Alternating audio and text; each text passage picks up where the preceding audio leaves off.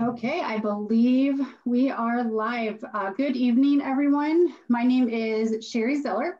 I am the interim CEO at the Northwest Indiana Regional Development Authority, and it is my privilege to welcome you to a virtual public meeting tonight. We are here to review and discuss the transit development process surrounding the East Chicago South Shore Station. I am joined tonight by the City of East Chicago leadership. Also joining us are members of the RDA's planning team, and we are all here to discuss the specifics of the potential development around the East Chicago South Shore Station. So before I turn the virtual microphone over to the City of East Chicago, let me begin by setting the stage for this process. The RDA was given the task as part of its establishing legislation to assist in developing and furthering commuter rail in Northwest Indiana as part of a strategy to increase the connectivity with Chicago and to grow the economy of the region. So the state provided funding, and in the 2015 and then again in the 2017 legislative sessions made it very clear that the RDA was to take the lead in financing the rail expansions. Further, in 2017, the state tasked the RDA with assisting our municipalities here in Northwest Indiana, in which the stations were situated, and provided the funding mechanisms to help in planning for and financing their TOD, their transit-oriented development.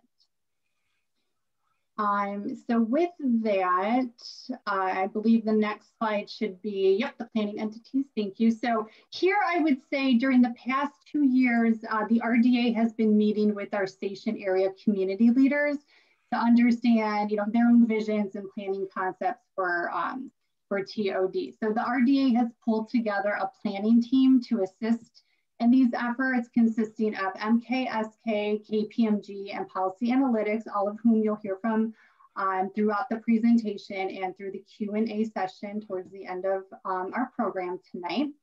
This virtual meeting tonight is the next step in the process of bringing what we consider a unique set of development tools into play to help grow the Northwest Indiana economy, and then to further establish a high quality of life for our region.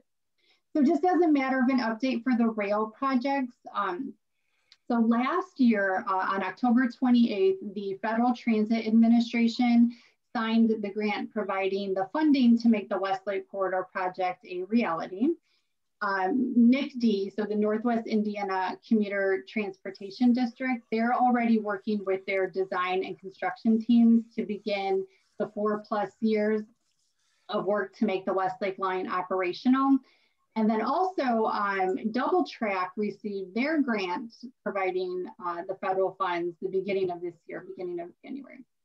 So the RDA, I would say, in convening this meeting tonight, we're moving forward on our own separate mission, which is to ensure that the best options for development around the station areas are considered, they're agreed to by the communities, eventually funded and put into place. So the role of the RDA, you can see what's on the screen, but really the role of the RDA is to help communities create more attractive, secure neighborhoods. And as we navigate through this process, we really are enabling our communities to compete for the young professionals that work in Chicago, and to make our communities more attractive for the businesses and people who will work in Indiana. So the RDA, we want to work with you to strengthen your community, to enhance what you love about it, and to enhance your livability. So whatever your interest is, whether you're a resident, a developer, a business owner, community stewards, we are grateful for your willingness to participate in this conversation tonight, and look forward to making this a very successful development process. So with that, I will hand it over to the City of East Chicago. We have Richard Morrisroe. He wears many hats, so I'll let him introduce himself. He'll say a few words on the TDD and the East Chicago South Shore Station. So again, I just want to thank you all for your time and participation tonight. And City of East Chicago, Mr. Morrisroe, over to you. Thank you. Good evening. I'm Richard Morrisroe. For a number of years, I was city planner. However, now Doug Powers has been in that position the last couple of months and is pleasantly with us this evening. Doug has a lot of experience in Michigan and in the Elkhart area, and has his feet on the ground trying to pick up where Marino Solorio left off a year and a half ago. I'm currently working in the law department with Carla Morgan, our corporate counsel, but had the opportunity for the last couple of years to work with the Regional Development Authority and to work on this project. The map you have before you has a lot of sites. Notice down at the bottom, we have the South Shore Station. You know, East Chicago is the largest station on the South Shore route. More people get on and off at the East Chicago station than at any other station running from South Bend to downtown. So be proud of ourselves. We have a lot to learn. Aaron Kowalski and Eric Lucas have a lot of talent as planners, as designers, and as people who have found time to work with Sandra Vela, James Portalatin, Frank Rivera, Jim Bennett, and myself. And now we'd like to turn it over to Eric and give it a lot of attention. There are going to be some slides of this that will be available both in City Hall and in the Pastrick branch of the East Chicago Library. Thank you. All right, and thank you, Richard. I appreciate that introduction, and thank you all for joining us this evening to learn a little bit about the process, what a TDD is, and what we have to share with you tonight for a draft boundary. We have enjoyed the relationship and the collaboration that Richard just mentioned with the city and the staff who have really helped us to understand sort of the nuances of the community and how to best formulate this draft boundary. And we're going to talk a lot about that tonight, but just before we get into that, I wanted to kind of pull back a little bit and look at this in the big picture for a moment, just to set the stage and remind everybody about what an enormous project this really is for the Northwest Indiana region. It does provide, as Sherry mentioned, that critical connectivity into Chicago, faster commute times with the double tracking and the new extension on the Westlake line, to get people to and from the Chicago metro area into our communities in Northwest Indiana. So there's the anticipation of significant investment, not only in terms of how much is being invested in the corridor and in the rail project itself, but the private investment that's anticipated to occur over time, the amount of new jobs that can be created in Northwest Indiana, and just a general opportunity for economic development across the region. Next slide, please. As you likely know, we're working primarily, well, this evening we'll focus on the double track, the South Shore line. And that's a long distance, 25 miles is the project area that we're looking at. That includes 16 miles of new second track, which is the way that we're improving the commute times in and out of Chicago. And this project, in terms of the NICD investment, the actual train line construction is about $450 million in construction, and that is it's quite a substantial investment. The next slide shows the Westlake line, which is of course a new line, doesn't exist today. So new track for 9 miles headed south to Dyer, and the cost of that line, new line, is about $850 million. So significant public investment to kind of get things going here. And when you put it all together, you see on the next slide, the larger network of rail and the combination of the two lines, and the investment is really a once in a generational, maybe even a lifetime opportunity for these communities and for Northwest Indiana. Next slide, please. When we start thinking about transit-oriented development, which is the topic this evening, we start to understand what happens in communities after this kind of investment occurs from a public investment perspective, we begin to look at how growth has happened in the past in other communities. And so this slide shows a handful of examples from across the state line into Illinois where investment in commuter rail stations has occurred over different time periods. And the reason we point this out and show this selection of cities is to highlight that communities grow at their own pace. Some communities grow very quickly, others grow a little slower. The type of growth is different from community to community. And really that's a part of working with you to understand your trajectory, your goals, what you've set out to achieve so that we can help you get there with the creation of the boundary. We know that East Chicago may grow differently than say Ogden Dunes. And so we want to take into account how that can occur and how we adjust the boundary accordingly. Next slide, please. And so to kind of prep everybody on what we'd like to cover this evening, we're going to hit on 4 topics. We're going to first talk a little bit about what a transit development district is and the boundary process that we're undertaking. And then we'll talk more specifically about East Chicago. We'll focus on what we've learned about the community through the collaboration, as Richard mentioned earlier, and how that's impacted and influenced the boundary that we want to present out at the end of the presentation. Next slide. And so as we get underway, it's important to point out, and you've seen a couple of pop-ups thus far, we do have a number of ways that we are encouraging you to interact, not only tonight, but on your own in the future. Tonight specifically, there are pop-up boxes that will ask you questions. That's helping us to understand some basics about the audience and your interests. These are the live polls that are happening throughout the presentation. You'll also be able to ask us questions. So at the bottom of the screen, if you click on the Q&A box, you can type questions. We're taking those throughout the evening. We'll answer those questions at the end of the presentation. So you'll hear your answers. And then you can also go to our website, www.nwitdd.com. You're going to find on that website just a wealth of information about this station area, as well as all the others if you're interested. You'll be able to dig deeper into the content that we present this evening and sort of learn at your own pace. You'll be able to find video recordings from this evening's presentation. You can find the Q&A responses as well on the webpage and get a lot of background information about what we're doing. You'll also be able to view what we call the gallery that is set up now in City Hall.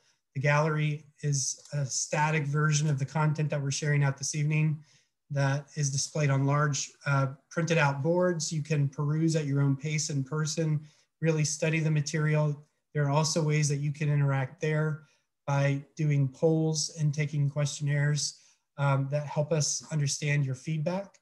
And then all of this content is provided also in Spanish format as well. So we will have in the gallery a version that's translated into Spanish. We also on the web page for East Chicago have a toggle that allows you to view the content in Spanish. This presentation will be uploaded to the web page in a couple of days. It will have Spanish subtitles. So please do take advantage of all these opportunities. Also, if you know somebody who may be interested in learning about the project and isn't able to attend this evening's meeting, please point them to any of these resources so that they can learn and give us feedback. So we appreciate that. Next slide, please. So here's what you should know about the TDD boundaries. And TDD, to start off, stands for Transit Development District. And really, the process that we're undertaking is to define a boundary. Next slide, please. And that boundary really is a sort of a line on a drawing, but it actually is much more than that. It's a way for us to use economic development tools to support the kind of growth that you would like to see over time in your community. We'll talk about what those tools are here in a moment, but really this is enabling the growth to occur at your rate, your pace, the kind of growth that you'd like to see, and it's centered around the station. Next slide, please. It really does sort of help put you on your trajectory for economic growth. So it's important that we get it right. It's important that we understand the areas in the community that are most applicable to be included within the boundary. We'll talk about the kinds of things we can maybe envision within one of these boundaries and as growth does occur later, but it really does complement the kind of growth that you would like to see. And Aaron will go through in a little while the kinds of things that we've taken into account that you've already stated as your goals for our community, and that's helped us quite a bit. Next slide, please. So one of the things that we'd like to really clarify up front is, what is it that a transit development district is, and what is it that a transit development district is not? And so you'll hear us talk about this 320 acre area. That's the size that one of these boundaries can be. And really it is, as I mentioned a moment ago, an economic development tool to help communities in Northwest Indiana grow. And you'll hear about how we've gone about creating this draft boundary that we want to share tonight. This is not new zoning. This is not a comprehensive plan. It's not a new land use plan. This isn't a way of taking property through eminent domain. We're not working directly with any given developer in this process. We're not trying to promote any single type of development over everything else. And this is not really a component of the NICD project. The NICD South Shore project, all the station design, the parking lot layouts, the properties that are being acquired as part of the project for NICD, that's separate. We typically do get questions about the NICD process during these meetings. Those are best answered by NICD. So we like to make clear what it is we're trying to focus on and what it is we're not doing through this process. And that helps everybody get on the same page. Next slide. So as I mentioned a moment ago, the Transit Development District is one contiguous area. It has to be connected to the station, and it can be no larger than a half square mile, which is about a 320 acre area. Next slide, please. It's important to note that we're collaborating extensively with the local communities. We want to make sure that the boundary suits your long-term vision and needs. Also recognizing that ultimately, when the boundary is created, the local community always retains land use and zoning control. That's really important to understand. So this is the RDA assisting in the creation of the boundary as an economic development tool, but the local community retains that control. Next slide, please. And even though we're looking at sort of a standard size for each stationary 320 acres, the shape of that boundary varies dramatically in each community because we want to draw those lines in a strategic fashion. We want to optimize the amount of area for economic development that you would like to see in a community. So we work really closely, and Aaron will walk you through a series of slides that show how we get to the boundary. We work really closely with your community leadership to identify the areas that should be included and those that should not be included. So you can see on this example, this isn't East Chicago, but you can see in this example how the boundary can be fairly irregular in shape, and that's very common in all the communities that we're working in. Next slide. So the economic development tool component of this boundary is captured in this slide. What we're able to do within the boundary is capture the incremental growth in local income and property tax revenues that occur over time within the boundary. And that's really important because once we are able to capture that, we can reinvest those incremental revenues back in to the same district. So it's a tool that allows us to capture, if you're familiar with the concept of a TIF district, a tax increment finance district, which enables local communities to capture the incremental growth of property tax, we can do that within this transit development district boundary as well. But an additional feature of the transit development district process is to be able to capture the local income tax revenue, the incremental growth of the local income tax as well. So that's an additional feature which really does support additional opportunity for economic development and reinvestment. Next slide, please. And as I mentioned that, I should also point out, this is a question that often does get asked. This isn't a new tax. This isn't raising taxes. over what they are today. This is simply capturing incremental growth of taxes as they naturally occur over time. So it's also important to note that tonight's meeting is sort of one step in the process of sharing out information. We're sharing out information tonight in the multiple formats that I mentioned earlier.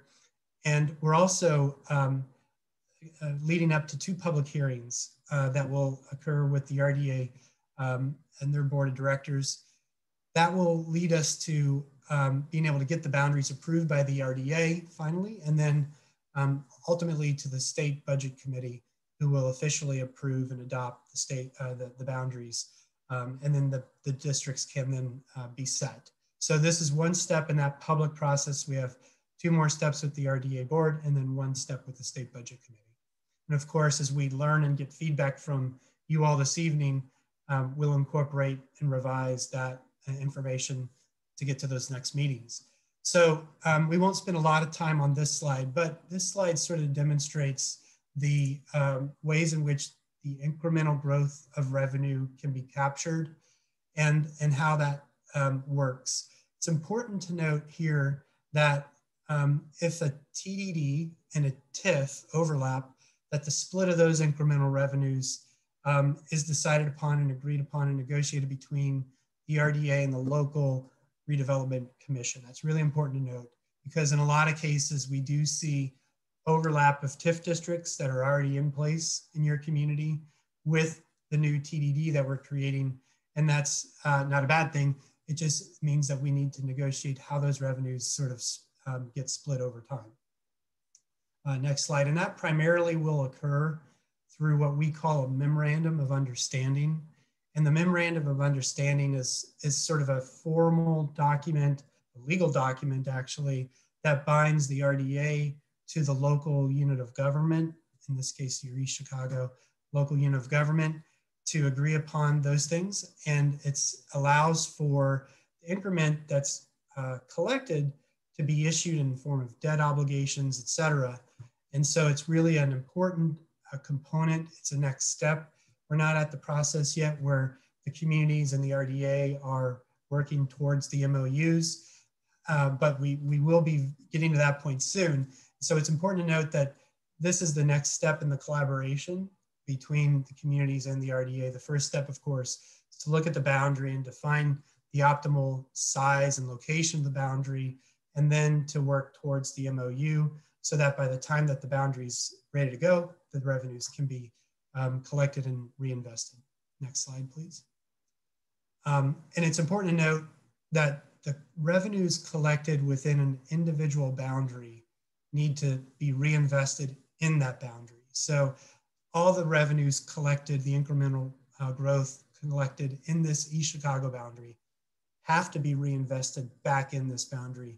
It can't be reinvested into, say, Michigan City's Transit Development District boundary or Dyer's or another communities. They have to be reinvested back in this. So that's really important to know, because it really does promote the local economic development opportunities.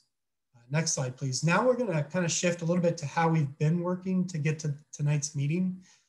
We're on a 4-step process. We're now at step 3 out of those 4 steps. The first 2 steps you see here really occurred during the early stages of our work, the first 6 to 8 months or so. Some of this actually does continue on throughout the duration of the project, but early on in the project, we really became familiar with the station area, the previous planning that you've done as a community.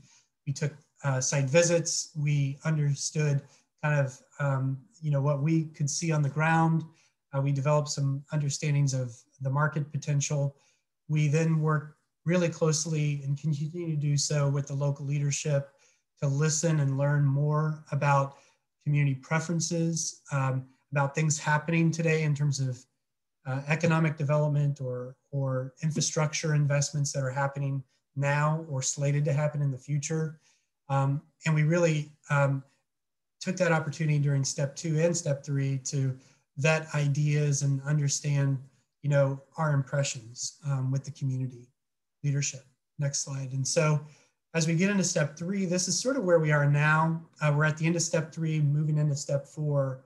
Step 3 is really where we began to apply the knowledge that we learned early, and we began to define a draft boundary. We tried to understand how market forces could play a role, how site selection could play a role, how adjacencies could play a role, what status of existing infrastructure is. We collaborated with NICTE on station area designs to understand how those are changing. That led us to this evening, where we do have a draft boundary to share out during this public engagement session. And then we'll be able to, after this evening, update that boundary, make changes so that we can get that in front of the RDA for a public hearing, and then ultimately to the State Budget Committee. So this is one step in the process. And as we began to define the boundary, yes, you can move to the next slide. Once we began to define the boundary, so we learned a lot about the community. We took all that into account, and we looked at quantitative criteria, things like utilities, infrastructure, roadways, a lot of mapping. We were able to really analyze a lot of mapping, brownfields, assets, walkability, zoning, land use, and we overlaid that with a lot of the qualitative criteria, things that you've already planned, your goals, the things that you've stated are important to you, your vision. We looked at adjacencies, we've looked at context, equity, things like that to really help round out the more quantitative and analytical side. And then we drilled down ultimately to more area specific criteria as well. And the next slide does a good job of explaining that. So we combined all those factors, and when we get down to the sort of the site level, this is where we're really looking at parcels, and we're looking at them by parcel basis to understand the applicability to being included or not in the TDD boundary. So we look at things like acreage, how big of a site, how little of a site, how close is it to the station? What are the existing conditions? Is it a brownfield? Is it vacant? Is it publicly owned? What is the existing zoning in place? Is it a large piece of ground that has multiple owners or single owners? And so we look at all of these factors on a parcel by parcel basis because they really help us to understand if sites are good candidates or not to be included within the TDD boundary. We combine that with the quantitative and the qualitative information to develop a draft boundary. And even though the boundary is big, 320 acres is a large area, as you can imagine. And we certainly don't think that everything in that 320 acres would be redeveloped. We think that within the boundary, there is a broad spectrum of economic development activities that can occur over a long period of time, 10, 15, 20, 25 years. Some of those activities can be very minimal, like we could be preserving areas because they're already strong. We want them to be included because they're going to help strengthen other areas around them. Sometimes it's a case of reusing good assets, adaptive reuse, buildings maybe that are vacant today but could be put back into good use. Other times we want to strengthen, maybe there are good components to a neighborhood or a community, but they could be strengthened. So by further investing in those areas or just around those areas, we can take a strategy of strengthening. Other times there's a really strong, dense urban framework or fabric or in place where a quality downtown or a quality district, much of it is intact, but there are gaps. And we call those opportunities for infill, where we can go and strategically think about new development in those gaps. And then lastly, there might be large areas of ground that are vacant. Maybe they're somewhat contaminated. We have areas like that in East Chicago that we'll talk about. Those are good candidates for redevelopment, where they can be transformed from a non-utilized status to something that could be very, very critical to the growth and to the overall health of East Chicago. So those are the strategies that we look at. We don't think any one of those is the right fit for the entire boundary. So we like to consider all of those as possibilities for different areas within the 320 acres. Next slide, please. That takes us to the point where we begin to now pivot and talk specifically about the boundary that we've created this evening and want to share out with you. We want to do that by kind of walking through our impressions first, how we got to this point. And for that, I'm going to turn it over to my colleague, Aaron Kowalski, and he's going to walk you through the next couple of topics. Aaron? Thanks, Eric. And thanks, Richard, for the great introduction as well. I'll start by saying, our goal kind of going into this process is to understand as much as we can about East Chicago. And we've worked really hard hand in hand with East Chicago leadership and staff to learn as much as we can over the period of months and over a year that we've been working here. And so, we first start with, demographics, trying to understand, the makeup of the people that live in the community, and not only looking at maybe an area of a little bit more zoomed in, so a mile or so around the station, but then the community as a whole, and trying to understand all the different quantitative and qualitative aspects of the folks that live in the community, as well as the things that are really important to the people of East Chicago, both today, in the past, and as they look to plan to the future. We mentioned a little earlier, we've really drilled down on previous planning and community economic development goals. These are goals that came from the city of East Chicago.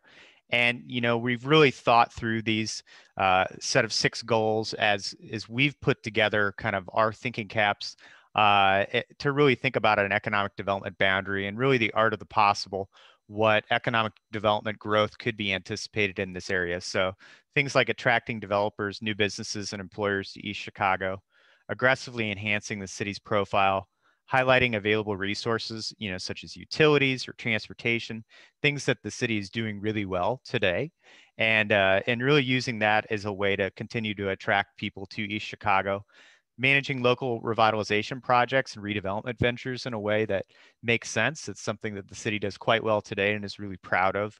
Work to retain and expand existing businesses and accelerate the pace of growth and business within the city. So reflecting on all those goals, we've also reviewed a number of really good plans that the city has put together over the years.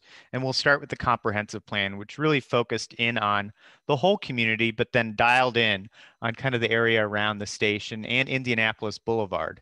And we've really looked to understand as much as possible through this previous planning about what new land uses could occur, how to position the East Chicago NICD station in a way that could improve the Indianapolis Boulevard corridor and allow for more businesses to grow in the area, as well as look at opportunities for new employment and housing. Going down kind of one step further, kind of zooming in a bit more, we know that the Roxana neighborhood did a plan a couple years ago in conjunction with the city. And so understanding their priorities, understanding, how the station fits in the context of this strong neighborhood that has a strong identity and is, really a stone's throw away from the station, but then also understand, some longer term goals such as transportation and mobility improvements, walkability improvements, both to the station and up Indianapolis Boulevard, looking at, establishing Roxana Marsh as a nature and recreation amenity, things that are really important to the neighborhood, gateways. This is a key gateway and a prime gateway into East Chicago. So these are all things that we keep in mind as we're putting together kind of this economic development boundary, is where are the opportunities that are shown in some of the previous plans. And then, what fresh ideas, have been brought to the table by folks such as Ball State University, my alma mater. And so we know that Ball State came to East Chicago a number of years ago and did a really pretty great charrette that was really energetic and came up with a whole bunch of really interesting ideas. And we've really worked to learn as much as possible through the lens of this previous planning, kind of throughout the years as we kind of set the foundation for the work that we're going to show you here in a moment. So drilling in a little bit more on analysis, we've done a lot of what we call inventory on our own. And we've looked at things like economic development districts and incentives, things that exist in the community today. We've looked at a kind of a mix of existing land uses. So what's built today, as well as what would the city like to see in the future.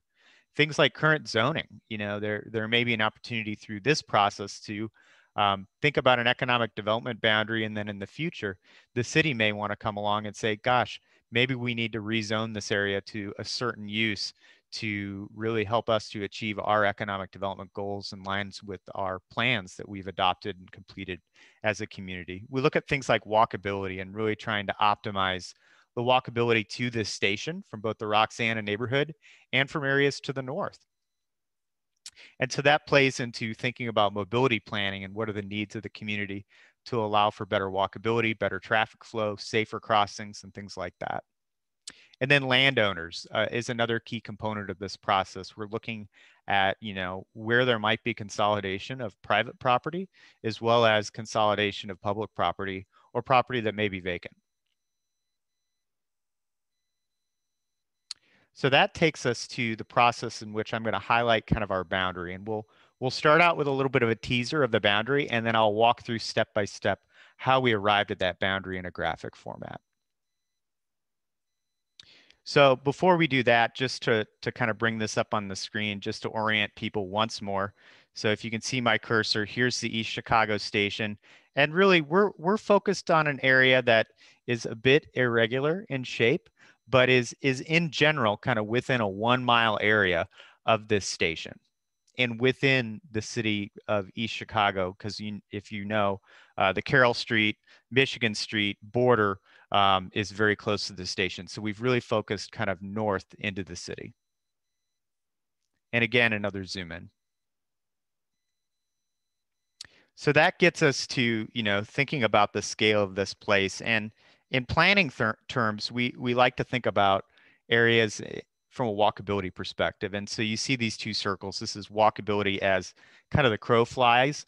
In a lot of neighborhoods that have sidewalks that may have a grid format, you would be able to walk this distance. And there's a lot of places in East Chicago that are quite walkable and are kind of that traditional neighborhood type development. We also look at things like floodplain and understanding what properties can and cannot be developed in the future. So that helps us to understand, some of our constraints as well. What are additional things that maybe we need to consider or pull out of a boundary, or maybe even consider as a future park or recreation amenity. So that gets us to the draft boundary. And again, I'll walk through kind of how we arrived at the boundary in a moment, but the draft boundary is 367 acres. So it's about 47 acres above what's allowed by statute. And as we mentioned earlier in the presentation, we'll be working to capture input tonight. So if you have thoughts about things that should or shouldn't be included in the boundary, please let us know. If there's things we haven't thought of, please let us know as well, and we'll do further investigation. And then we'll be sitting down with community leadership and staff kind of step by step over the next week or so to go through all this information together and kind of fine tune this boundary. And you'll see here kind of the area in yellow is in general kind of the boundary. It's a bit irregular in shape, but it's mostly a corridor approach following the station property to the south and then really going up the Indianapolis Boulevard corridor to Chicago Ave and then kind of ending north right around City Hall. This also captures some of the industrial properties along the Indiana Harbor Canal.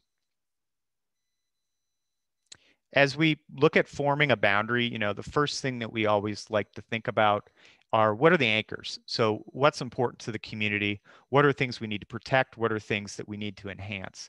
And so thinking about things like City Hall, like Veterans Park, public libraries, schools, areas like that the community finds really important that we may want to include in that boundary because there could be an opportunity as this economic development district kind of gets into fruition and funds become generated in it, those investments could occur in these areas. We also look at places that are commercial in nature. So, there's a couple major commercial areas that we've investigated as part of this process, and those are up on Indianapolis Boulevard, Chicago Avenue, and then down, further south on the boulevard near the East Chicago station where there's kind of a small commercial area. And how can those areas be strengthened if they were in a boundary? And what economic development incentives could occur, as well as what opportunities might exist for business owners both today and tomorrow to work with the city and with the RDA to, have a positive impact. Residential areas, by and large part, we understand that a lot of the residential neighborhoods around this area are pretty stable in nature, and there's been investment, and then the city has some wonderful programs to encourage investment in those areas as well. So when we think about residential in this area and we think about incorporating it, we were pretty surgical in our approach, looking at areas along the Indianapolis Boulevard corridor that could be incorporated into the boundary, as well as perhaps some redevelopment sites up on Chicago Ave that should be considered as well. And through this process, I should mention, we also looked at the neighborhoods further out, and you know, there is an opportunity. So the initial boundary is 320 acres. That boundary by statute can be expanded to 1 square mile or 640 acres at a point in the future. So as this district gets going and as funds get generated in it, and as there's positive momentum, the city and the RDA may elect to expand the district to capture areas kind of around it and surrounding it for further stabilization. Industrial areas are a really important part of the equation here. As you all know, there's a lot of industrial properties kind of in and around this part of East Chicago. And there's a lot of industrial properties that have opportunities for redevelopment that are either on the market or vacant, or may have opportunities for reinvestment if they're a kind of an ongoing business. And so we've been looking into that as well as we're thinking about this boundary. I mentioned earlier, vacant, underutilized, or publicly owned land. That's sometimes what we call low-hanging fruit. It's really pretty simple often. If a city has acquired property either for redevelopment purposes through the redevelopment commission, or through other purposes, maybe they have some park property, or they have some property that was purchased as part of a utility agreement or something like that. And, so we think about those areas in terms of, where could further investment occur? And then we look at things like vacancy, we look at utility property, and really try to take those things into the equation as well. I talked a little bit about previous plans. You can see kind of in orange here and in green some what we call areas highlighted in previous plans or additional areas of interest. And we want to make sure that these things are included in the boundary, because these are priority areas that have been emphasized by the community. They've been part of a community process. So things like the Roxana neighborhood, portions of Indianapolis Boulevard, all these areas that have been emphasized in previous plans, really important to the community and important to thinking about economic development opportunities in the community as well. So that gets us to what we call our composite draft boundary. And as Eric mentioned, there's a ton of research that went into this, but hopefully this graphic exercise kind of helps you to understand the different pieces and parts kind of on the ground that we've looked at to really devise this boundary, along with leadership and staff from the City of East Chicago. And again, the 367-acre boundary that I highlighted a few moments ago. And if you have questions, as we're kind of rolling through this, the Q&A box is open. So please do ask those questions and participate in the survey. And as we mentioned a little earlier, there's a number of different zones. So TIF districts was one thing that Eric was talking about earlier. You can see a TIF district in pink, and there may be an opportunity to kind of work with that existing TIF district and actually improve upon or extend the life of that TIF district, or kind of work around it. So there's a lot of flexibility with this boundary that we're looking to create here. And then there's something called federal opportunity zones, which is kind of driven by census tract. There's a number of them selected across the nation, and there's favorable opportunities for developers to come in and get tax credits and deferred taxes and things like that, that can be an incentive, along with other things like this TDD district, to help for development in the future. With that, I'll turn it over to Eric to talk about complementary community growth. Thanks, Aaron, and stay with us for another 5 or 10 minutes here. We'll wrap up and we'll move on to questions. We only have a handful of slides to go through here, but as Aaron talked about the community, how the community is formed and the boundary has been shaped, we understand, as I go back to the concept I mentioned earlier, we understand there's a lot of different types of economic development activities that can occur. When we talk about new development, some of that certainly could be infill development along Indianapolis Boulevard, where there is already a pretty strong fabric there. Some of that could be new development on vacant ground. We could see a lot of mixed use development in the commercial corridors with ground floor spaces that are more commercial oriented and upper floors that are more residential oriented. Certainly we can see a variety of different types of housing as part of your community growth over time. Things that are maybe more vertical, multifamily, and things that might be, more single family oriented. And so we can see a lot of different types of development occurring within the boundary, depending on where that growth does occur. Again, we don't think that there's just one type of thing that can happen here. Here you see a number of different ways you can look at residential development, and then employment is a big opportunity specifically for East Chicago along the Indiana Harbor Canal, repurposing ground that has been formerly industrial into maybe light manufacturing, industrial office, other kinds of uses that do support employment and do take advantage of the status of that land and recognize that there are going to be some limitations to how that land can be redeveloped over time. And so there's a great opportunity to really build the employment base and consider those larger areas for development like this. And so with that, as the next slide comes up, again, we don't think that there's any one solution that could be applied over the whole 320 acres. We want to make sure that we convey that there are multiple different types of economic development activities that can occur throughout the boundary. Next slide, please. And that's all to just wrap up with the overarching statement that, again, we're really trying to help the community form a strategic opportunity to support and complement the economic growth that you all envision with this boundary.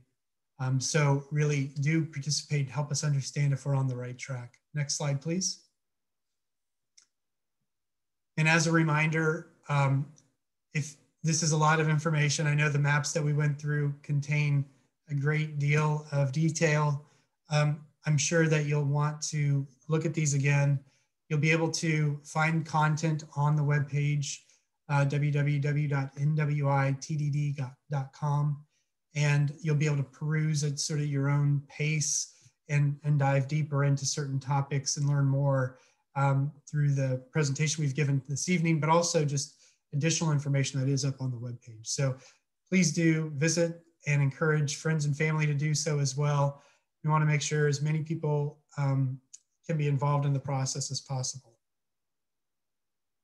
So as we wrap up, we want to remind you that the gallery is available at East Chicago City Hall.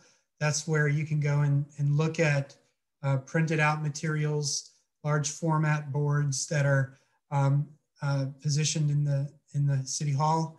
You can read at your own pace there. That's also in Spanish and English versions. You can also participate in online interaction. The website I've mentioned a handful of times now, please do visit that. As far as what we will do next, pending the comments and the feedback that we get from you all this evening and continued conversations with city leadership, we'll refine the boundary. We'll get that prepared to present to the RDA board so that they can then hold public hearings. Those 2 public hearings would be conducted, and that would allow us to take the final boundary to the State Budget Committee for their review and approval.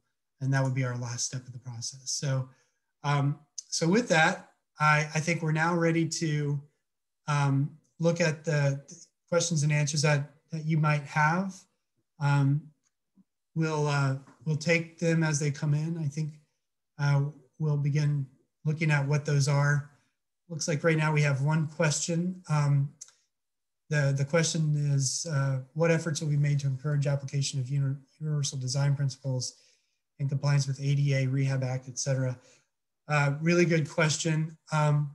I will say that in our process, we're focused on creating the boundary itself, the detailed design of the station area, as an example, is being worked on under a separate process with NICD. I know that they have to comply with the American Disabilities Act and are incorporating all of the applicable codes and guidelines that would provide universal accessibility. And I know that any other public project that would happen in the future also would have to comply with ADA guidelines and Indiana building code. The next question is, can new mixed income housing focused on workforce be included in a live-work format? Yeah, there's ultimately a lot of different combinations for how housing can occur in any given community. Your community, I'm sure, will be approached by interested developers at some point. Maybe that interest is already occurring. Those developers will bring to the community ideas for different types of housing, different types of commercial opportunities. Your own community planning will help guide developers to what you would like to see occur. And if there is a focus on the mixed income housing, as you suggest, we're seeing that in a lot of different communities. Actually, the live-work format is another very flexible product that a lot of communities are integrating into their communities. So I would imagine that's a conversation that, as a community, you're likely having already with your planning, your future planning efforts, and then as developers show interest, I'm sure those will happen as well. The next question is, can Roxana Marsh become a riverfront liquor district to encourage new restaurants in Chicago? That's a really good question. We're not focused on that level of planning in this process. I can say that that opportunity is being leveraged in a lot of different communities to encourage not only the new restaurants, but supplemental and sort of complementary development around the commercial development. And so that's a good question to pose, and something that the community maybe has already considered or are considering or could consider in the future. But certainly we wouldn't be going into that level of detail for this particular study, but it is a great question. Can parks and trails be improved and built with these funds? So the funds are, those sorts of improvements are eligible for reinvestment with the revenues collected in the TDD boundary. Things that are going to support economic development, be it roads, trails, open space, incentives, can all be eligible for the use of the funding that is the incremental growth that is captured within these boundaries. So it's a good question. This question next, I'll probably defer to Aaron. The question is specific to a portion of the boundary. The property south of Goodman Park on the east side of the canal was left out. Why was that the case? Aaron, you might know that off the top of your head, and you might, if it's helpful to bring up the map, you can do that as well. Yeah, I'm not exactly sure why that property was left out of the boundary, but I will tell you that when we meet with leadership, we'll take a look at it again, and we'll also try to get an answer to that question up on the website along with our Q&A. Yeah, good question. We'll definitely follow up on that. The next question about the images. The images are meant to give a sense of the scale and the character of potential development. So, not necessarily the materials or, the ways in which they've been designed on a detailed level. So take the images with a grain of salt. They're really hoping to demonstrate the range of development opportunities, not specific development proposals or characteristics that would be implemented. Those certainly would be a part of, as we mentioned earlier, local zoning and land use control is always with the local community. That control stays with the local community. So you know, as projects come through and they are vetted and reviewed by staff and approved, things of the nature that you're referring to here in this question with the character and how they're built are certainly functions of that review and approvals process and the permitting process of individual projects. The next question or comment here is I think it says the Grand Cal is dirty. Can environmental cleanup be paid with TDD money? It's economic development brings dollars in. That's a possibility. We haven't obviously set out to understand the priorities in the community where the community want to see the reinvestment happen. I think that's a future step. Once the boundary is formed, the next step would be for the community to really begin thinking about the types of activities that they want to consider to be eligible for the reinvestment of revenues, whether they're new streets, upgrades to utilities that will help encourage and support new development, upgrades to open space or trails, or maybe even some environmental considerations. All those things are going to be decisions that the community will have to think through. And of course, there are limitations. The incremental growth will be very helpful to reinvesting in the community and to bring in new private sector investment, but there will be limits to how much incremental growth is captured, of course. So the community will have to prioritize which of those things are most important. The next question here is, will NICD build a parking garage in the future as demand increases? That's certainly a great question, one that is probably better geared toward NICD, but we can say that, you know, as we've seen growth happen, not only, you know, in neighboring communities across the border, but around the country, when there is demand for development, parking lots do have the opportunity to be converted into other types of development, and that parking obviously still needs to be provided, but it can be provided, as the question poses, in a vertical format. That's certainly an opportunity. That opportunity would certainly have to be conversation with NICD in the future as that demand does increase. But if that demand does happen over time, then that will be a great sign for East Chicago and other communities as well. If we can start to see that degree of interest and development intensity around the station area, it's certainly the proximity to the station itself really is key to that question. So good question. And I think we are, that looks like maybe one more here. I echo this next comment. Thank you to Richard, not only for your service to the community, but everything you've done and the rest of the leadership has done too in helping our team understand East Chicago and help us be on the right path to where we got to tonight. Thank you.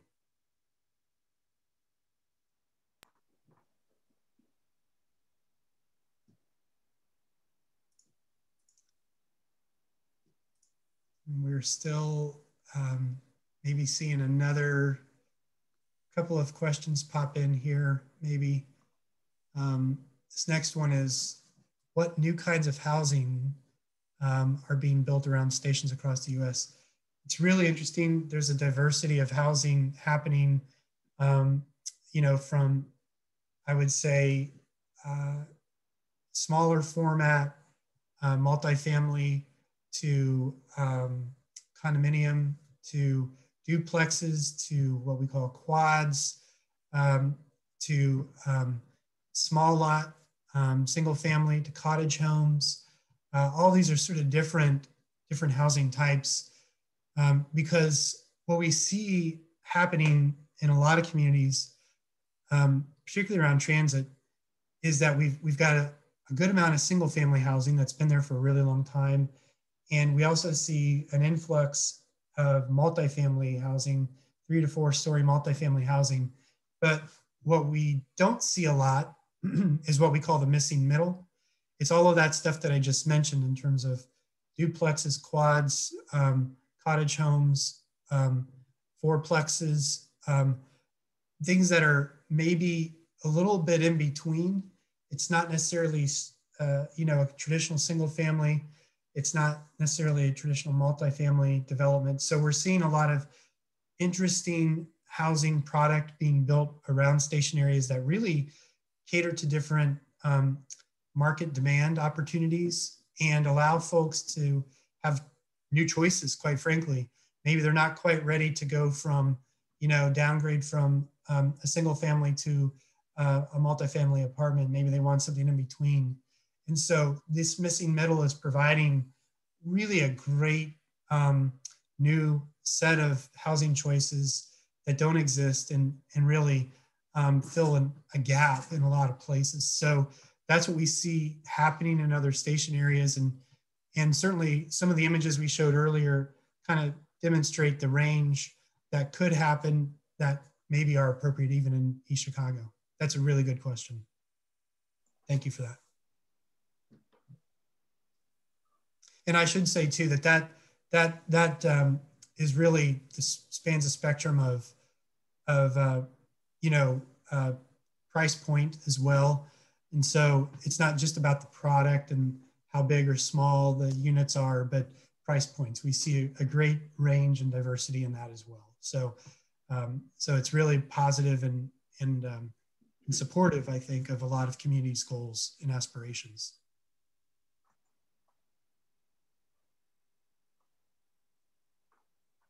These are good questions. I appreciate the direction and sort of the in-depth conversation here. As I mentioned, we typically do get questions about the design of the parking areas and what kind of upgrades are happening there. And I know that I mentioned earlier, those are best sort of geared toward NICD or at least asked to NICD. So if you do have those questions, feel free to reach out to NICD and see if you can get the answers that you need there. And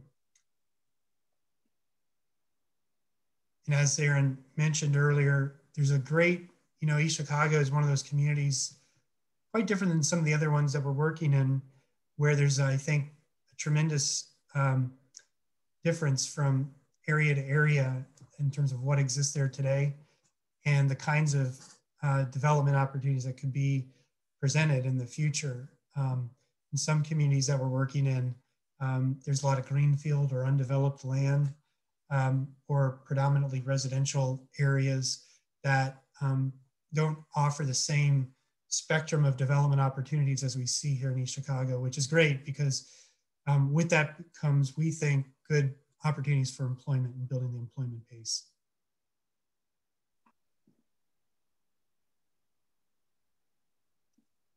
Okay, I think we're wrapping up here.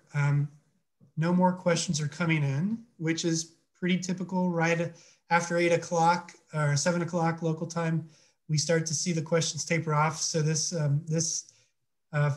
is typical of other meetings we've had. So we do appreciate your input this evening. We appreciate you carving out time to be with us and to participate.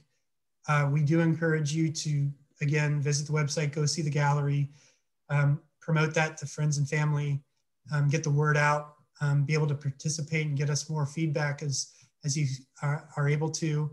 And then also, as I mentioned earlier, we're going to be working continuously with local leadership to refine and incorporate comments we have heard tonight. As Aaron mentioned, we're currently a little over the size that the boundary can be, so we'll need to carve some things out. That's okay.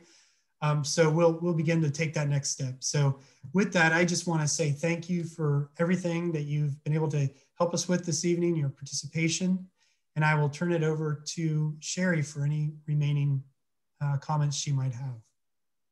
Great. Yep. Thank you, Eric. So yeah, with that, I would just like to say thank you all for your time and participation tonight. The RDA wants to continue to address your concerns to help you better understand the coming economic development and social benefits and really to relay the message that a TDD complements the economic development and growth path of your community to help support the kind of growth that you as a community would like to see. So just like Eric said, we do want to hear from you. So if you didn't get a chance to comment tonight, or you thought of more comments or questions, please view our website, nwitdd.com. And also just read up on information that we have about the proposed TDD locations. And I would like to say a special thank you on behalf of the RDA to the East Chicago leadership, especially Mr. Milton Reed. He is our RDA board member, and I know that he was Zooming in tonight. So thank you for your participation and your continued collaboration. Richard Morrisroe, Doug Powers, Sandra Favela, Frank Rivera, I saw that you were Zooming in. Jim Bennett, for your continued partnership and leadership. And we really do look forward to our ongoing collaboration with the city of East Chicago. So thank you all tonight, and looking forward to hearing from you all to make this a successful development process. So I think that's it. All right, we're signing off. Have a good night, everyone.